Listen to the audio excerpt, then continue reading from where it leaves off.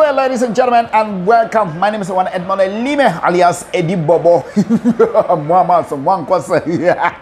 And so today we are going to be having El Clasico matches, El Clasicos at the Gia Football Stadium today, ladies and gentlemen. And of course, it's going to be the second round of Kang Elvis Memorial Trophy that has been donated by Princess Ebude Ewane Rita, alias Shushu, the wonderful daughter of Ngia. And of course, it's a second round of the competition. We are into the second round of the competition, and it is a day 4, and we're having very crucial encounters today.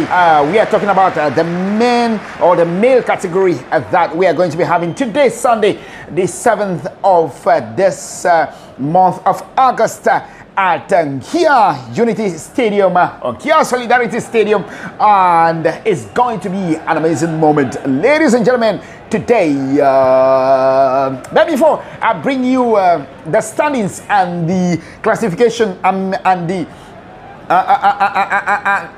pairings of the matches of today, look at these images. I'll be right back.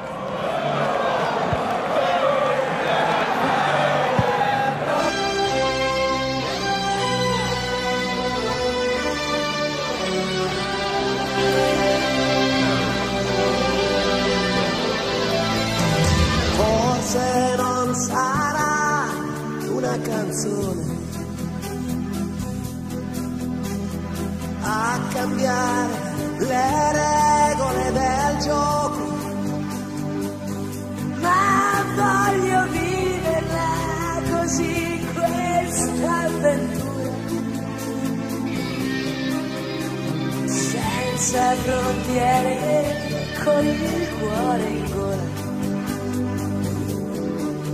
Notti magiche, inseguendo gol sotto il cielo di un'estate italiana,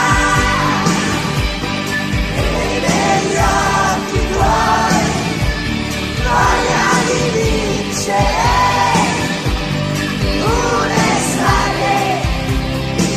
Ladies and gentlemen, it's very difficult for us to be able to determine who is going to lift this prestigious trophy. Okay, ladies and gentlemen, you are welcome back. Now let us look at the standings of the competition, and then followed by the pairings of today's matches. And before I bring you the pairings, ladies and gentlemen, let me bring you the standings of the competition. And in the first position, we have Red Stars of Mason with 16 points plus 7 goals. And the second position, we have Bazor FC with 15 points plus 3 goals. And the third position, we have Strikers of Mwelong with 10 points plus 1 goal. And the fourth position, we have Posta FC of Pola with 10 points and minus 1 goal.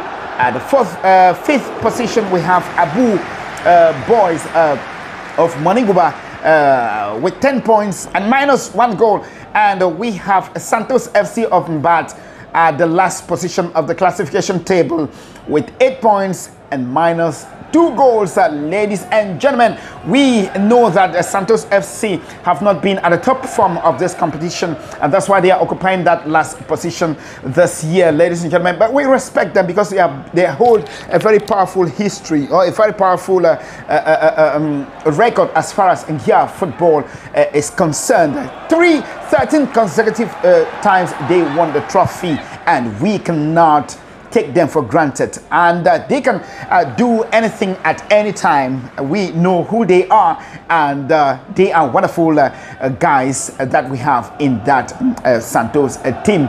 And ladies and gentlemen, I having presented you the standings of the male category, I'm going to be bringing you the pairings of today, and I call all of the matches El Clasicos. And in the first match, we are going to be having Posta FC versus of Pola versus Strikers of Mwelong.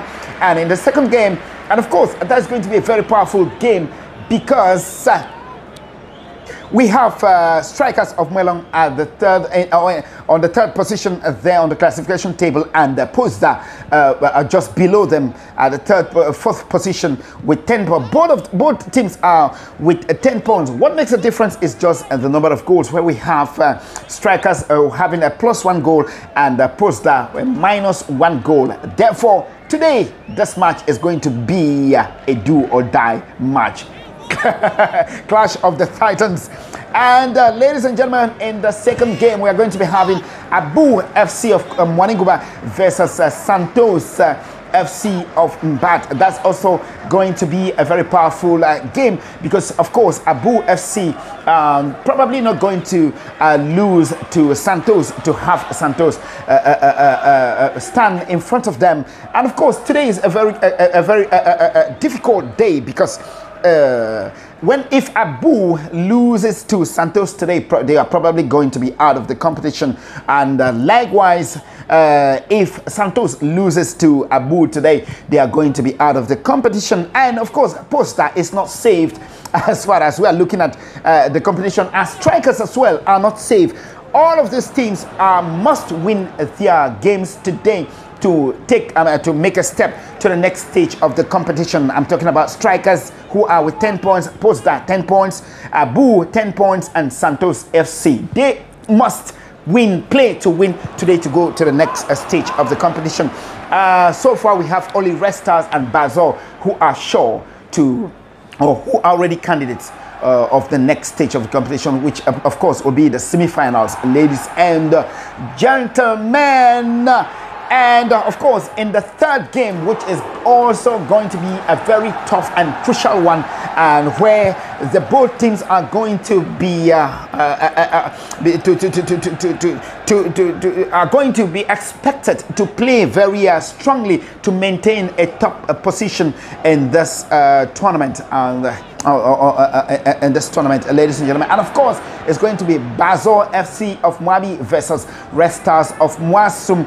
And we know that Red Stars of Mwasum are at the top of the competition with 16 points plus 7 goals, and Basel is just below them with 15 points plus 3 goals, ladies and gentlemen. And that makes that third match a very special match today. I call it the top of the Clásicos that we are going to be having today. Ladies and gentlemen, this is the toughest competition we have ever had in Gia, as far as Gia football is concerned. I call it a replica of English Premier League of England, of course, where we have teams always being at the same level. We have this one coming up today, and this one tomorrow, going down a little bit tomorrow, and this one coming up tomorrow. And that's what makes competition, the English Premier League competition, very special league, where we cannot really predict which team will emerge champions of the league.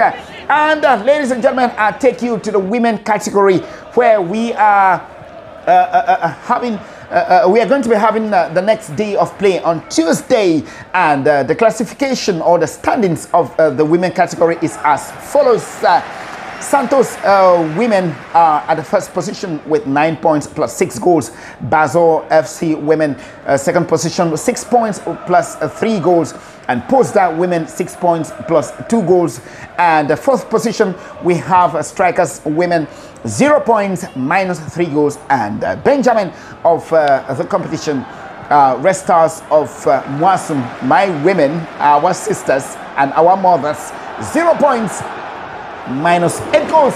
We are expecting them to do better next year, ladies and gentlemen, because football was made in Mwasum. Whether I agree with it or not.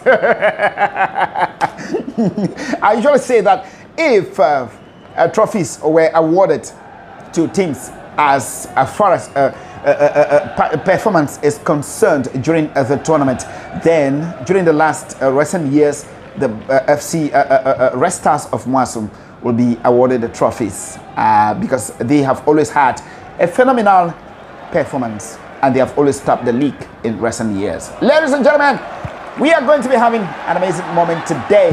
But before we go, ladies and gentlemen, it should not be forgotten that another important part of the tournament, or to give the tournament a special historic registration, is that Princess Ebude Ewane has launched a program to train young girls of Ngia. And of course, the program is ongoing. And the girls are expected to register in the program with just a token of 1,000 CFA francs. That's just to make it or to give it a grandeur it deserves. She probably did not want to have them register, but I think for them to take it serious, they have to get an engagement or of registering to participate in that program with a token of 1,000 francs.